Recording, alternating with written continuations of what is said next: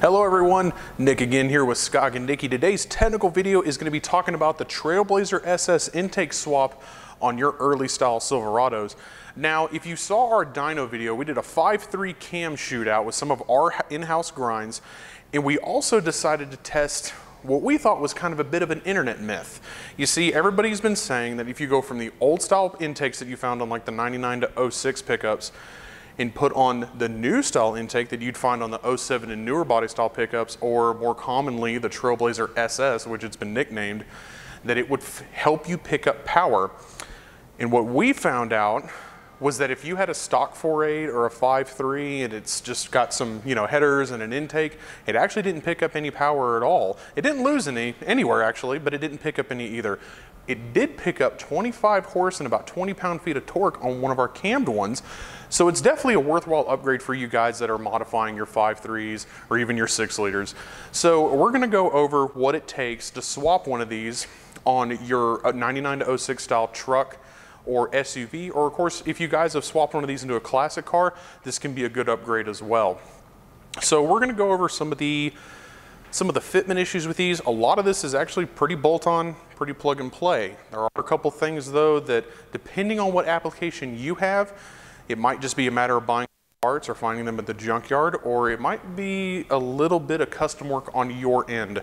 Now, this swap isn't exactly something new. It's actually been around for quite some time. A lot of us have done it here at work, actually on our own personal vehicles. And you can find information online, but we wanted to document it here in one nice organized video, so we got all the answers for you. First one is mounting. This intake manifold was on a Cathedral port cylinder head, and so was this. These bolt down just the same. They actually use the same intake bolts.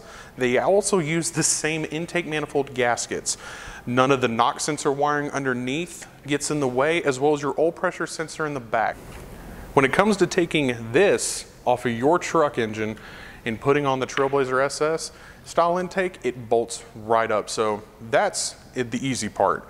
We started to get into some fitment issues though when it comes to fueling. Now, you might try to use the fuel rails off of your truck on the new style intake to save yourself a buck. I can go ahead and tell you, it just won't work. We've actually tried it a few times because we're doing the same thing. You do have to find the matching fuel rail. So it doesn't matter if you decide to buy this from us, or even if you pull one from the junkyard, that's all right too. It's just an intake manifold. You find them in great shape all the time. Make sure you get the fuel rail. It can be an added cost that you didn't plan for. So make sure you grab the fuel rail. I will say, when it comes to fuel connections, it's easy for most of y'all. If you have an 03 to 06 or the 07 Classic, you have a returnless style fuel rail just like the new intakes do. And it's actually the exact same style connection. So that nice quick disconnect fuel filtering one time on the fuel rail, you take it off, swap the intake on, it plugs right back on. What gets complicated is the 99 to 02 Silverado, guys. Now, this is a intake that had a return style fuel rail on it. So it had an inlet and had a slightly smaller outlet on it. You unfortunately can't adapt that to the new intake. You have to convert your truck to a returnless style fuel system. This requires a little bit of customization on your part, but it's not bad. It's been well documented online. I've done it myself. It took me an afternoon to do. Our fuel filter kit is what I used on my truck, the one that has 2 inlets and 1 outlet, or should I say 1 inlet, a return, and an outlet. So that way you can utilize the connection up here while not having to mess too much with your fuel tank or fuel pump setup. You just mess with the fuel lines on the frame rail. Next is the vacuum hose on the back of the intake for your power brakes. Sometimes you'll find some of these intakes like I did, and it actually had a little plug in place of that hole in the back. Now, don't try to force these plugs out. There's actually a little red ring retainer here that you just press back with either a screwdriver or your fingernail, and you gently pull these out. Please don't make the same mistake I did. I actually forcibly pulled one of these out with a pair of pliers when I was first learning about this the hard way. And what happens is that the teeth inside here that retain this little plastic plug are made out of metal. They'll gouge really hard right there on the surface, and it will not seal on the O-ring inside. I chased a vacuum leak for 2 weeks until I finally figured out it was something that I had done. Please learn from my mistake. Don't do that. If you end up with one of these intakes and it has this plug on the back and you need to hook a hose up to it, the good news is that both of these are the same on the back end. Same thing, little red retaining ring here, and there's a hose connection you pull out of the back. Heck, half the time it's easier to pull that out instead of the hose off of the nipple. So pull that out, reinsert in there, another easy changeover. Just don't do the same thing I did. The next thing is going to be your Pcv hose. They're actually in the same location, kind of top and center here. The old intake had a bit of a nipple here for a rubber hose to go onto your driver's side valve cover in the rear, where a Pcv valve or an orifice little tube would be. The new style intake actually uses this real fancy O-ring sealed, all plastic molded, like twist lock hose. It has a very nice little bend in it that clears all this stuff nicely. It will not connect to your other valve cover. Most guys just cut that off, put a nice little piece of hose in there, clamp it up. Another customization you have to do where there's no off-the-shelf part, but again, very easy. Another question we get on these that's really big is the MAP sensors, manifold air pressure sensors. They are different between these two intake manifolds and how they fit, how they are retained, and even how they work electrically. So this is the best solution that we see where most people have the success. It was also what we did on our dyno video in the room behind me. It's also what I did on my personal truck. This is what the O-ring looks like on the old style intake. You will take this sensor out and get it to fit the new style intake.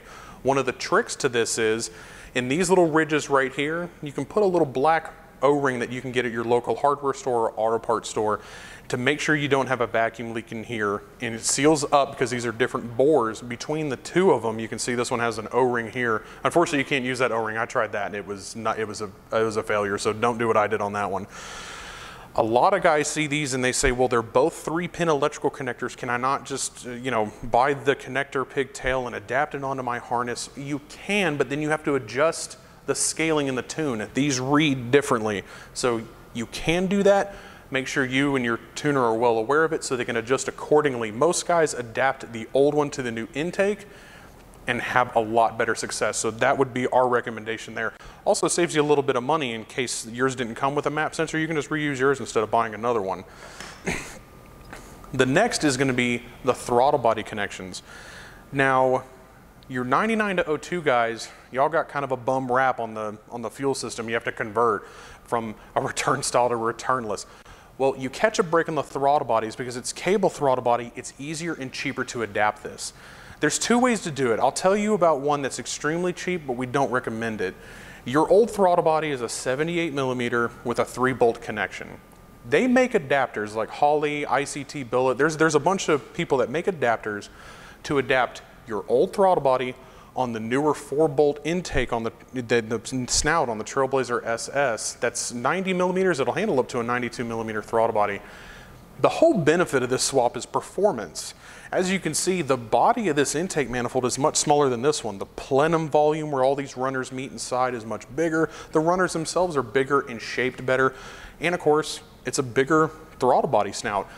You can do that and it'll run fine. It's not gonna run bad. I don't even think you'd lose any performance. The problem is that the whole reason that you're doing this is that you're wanting to do a performance upgrade. So what we would recommend is grabbing one of these Nick William throttle bodies here. This is what I put on my personal truck. These are really high quality, all billet pieces. They're made here in the US and I love it. It's definitely worth the money. They use the stock TPS sensor. They use the stock IAC sensor. Everything bolts on and hooks up just fine. I will say where it gets interesting here again is that you have to find a way to adapt the throttle cable. All these intakes were used on drive-by-wire, while your old intake was cable. You can't move this bracket over here. There's nowhere to bolt. A lot of people get pretty ingenious with their adaptations. A simple adaptation that we have here is actually a bracket that's made specifically for the Nick Williams throttle bodies. It actually bolts to the back of the throttle body here. I will say this is technically made for the LS3 intake for guys that were doing a cable on like an old swap. So you do have to grind down the corners here. I did it real easily.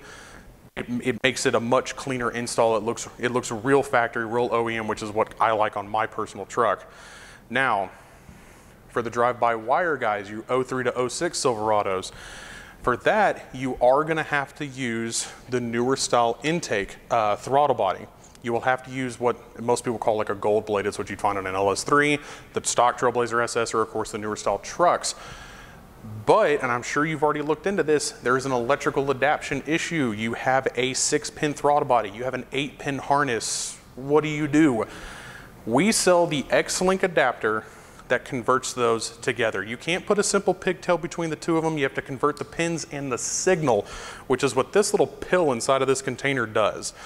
Grab this from us. You do have to do some custom tuning to adapt all the signals, but this is the middleman that gets it all done. I really hope I've answered all your questions on swapping from the older style intakes to the Trailblazer SS intakes. We try to do our best here to answer questions for you on these LS engines. They're very simple when it comes to swaps or performance upgrades. Unfortunately, we hear a lot of people say the reason they went to a carb setup on an LS is because some of this was a little too daunting. If you have any further questions about this, if some of this was a little too confusing, don't overwhelm yourself, give us a call. We want to help you figure out what to do to adapt things properly for either your swap or your built Silverado, what have you. Save the money, do it right the first time, call us. We've been doing this for years. We've got a great team of guys. If you would also please give us a like, a subscribe, and a share on Facebook and YouTube. We're putting out videos almost every week now. Also, if you have any more ideas, we've actually kind of come up with a few ideas for future videos from some of y'all's comments. We really appreciate it very much. Questions and concerns about different builds and different things, please let us know in the comment section below this video. We really appreciate you guys stopping by, and we'll see you next week. Thanks.